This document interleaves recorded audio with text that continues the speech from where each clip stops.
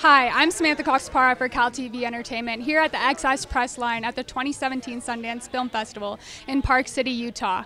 Come check it out. Listen, you gotta eat something. It's been 3 days, buddy. Not hungry.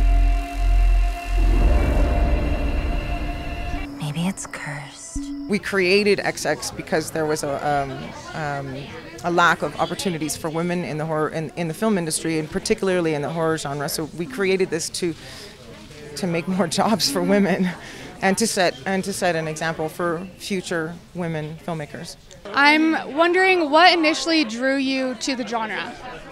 I've been a horror fan my entire life, ever since I was a little girl. I had childhood insomnia, and I just stayed up all night watching horror films. And then when I grew up and became an adult, I pursued a career in the genre. There's this quote I always like to bring up from Alien 3, when Lieutenant Ripley says to the monster,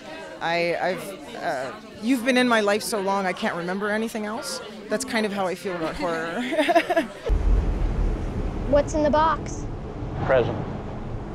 Can I see? Danny. Stop being so nosy. It's okay. Your section, The Box, was based off of a story by Jack Ketchum. Yes. What was it like adapting his story to your film? Well, I read The Box years ago when Peaceable Kingdom first came out, and it always stood out to me because Jack Ketchum was known for doing like splatter fiction, and here he had this like weird little existential horror story, and I just saw it as my opportunity to do an episode of The Twilight Zone. How did you approach working with children for this film? I think kid actors nowadays are total professionals. They want to be treated like professionals. I treated them just like I did the adults. I had, expectations of them, and kids bring it nowadays. What were your favorite behind-the-scenes moments? My favorite moment was I was trying to get into it, and I asked Angela, I was like, what are you doing? Because she had these headphones, and then she was like, oh, I'm listening to like scary movie soundtracks. So I started listening to scary movie soundtracks, all night. Yeah, we're like middle of the night in the woods, and I'm listening to like the Halloween soundtrack and stuff.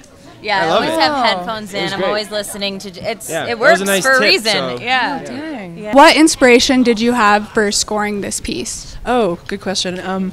So because it kind of deals with like slow death and starvation, I know it sounds awful, but so I worked in London, England with this amazing restored pipe organ from 1877, sort of kind of from the bowels, almost like grumbling pains of hunger, really, and sort of breathy. I use my voice a bit as well for these really eerie, uncomfortable sounds. So, slow dying breath, really, from starvation. What advice would you give to young women filmmakers? Keep going.